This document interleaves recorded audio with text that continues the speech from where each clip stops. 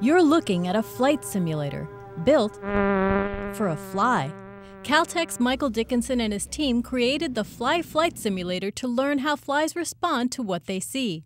The shapes in the display correspond to objects in the fly's natural environment: vertical stripes for safe trees or blobs for dangerous predators. We're interested in how flies can actually make these decisions between something that is threatening and something that might be a safe haven. Like a person's hands controlling a video game, the speed of the fly's left and right wings steered the simulator.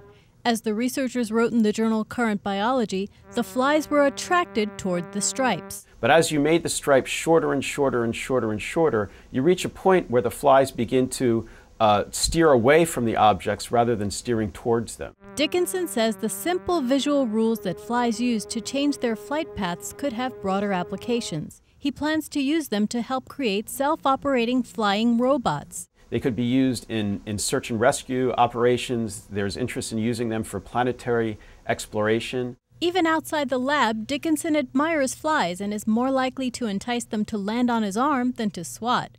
But flies beware. If I notice that they're starting to bite me, well then it's, curtains for the poor fly. Showing even this fly lover can get bugged.